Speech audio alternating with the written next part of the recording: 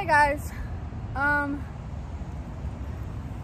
back on here. It is hot as heck outside, and I went ahead, got my exercise in about an hour. Got an hour in, so that's good. I quickly just wanted to get a little bit off my mind, for real. Just because I feel like people and life can be so complicated.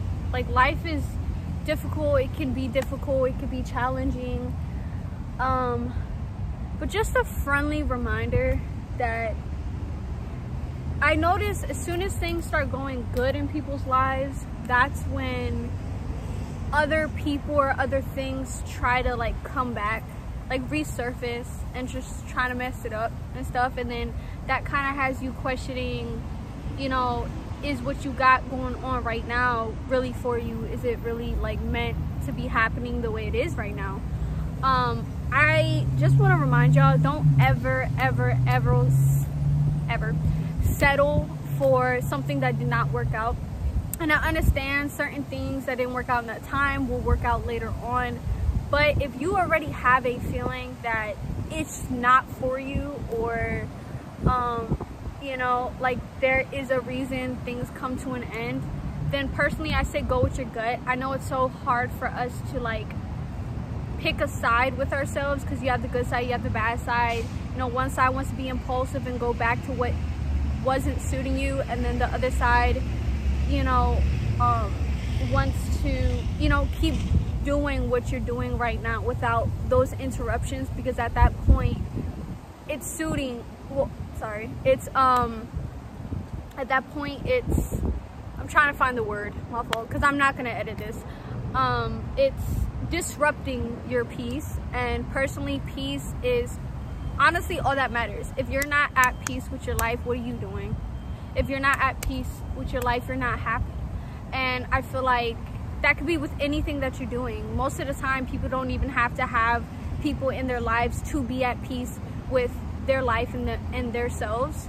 And I understand nobody's perfect, and we're always battling demons. And at the end of the day, no matter how big we want to portray ourselves as if we're this perfect person, or you know, our spiritual level is like higher than the other person. No, if you're thinking that way already, that I'm here and you're just too good for me, or you're just so leveled up that I can't meet you there, that's a problem, because now you're stuck in your head thinking you're better than everybody, or you're stuck in your ways thinking you're spiritually complete, if that makes sense.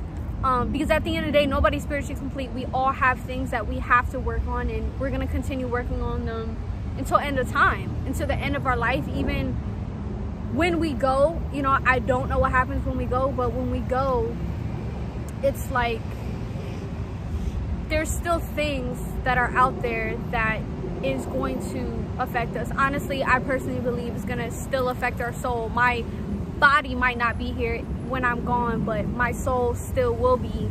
And I feel like that's really what matters when it comes to those things. I do feel like I got slightly off topic, but y'all know what I'm saying. Don't let anybody disrupt your peace, no matter how much you love them, no matter how much you love that job, or even family, you know. Don't ever let that happen, because your peace is what matters. You are what matters at the end of the day. You only really have yourself and whoever you believe in, and I feel like that's really all you need.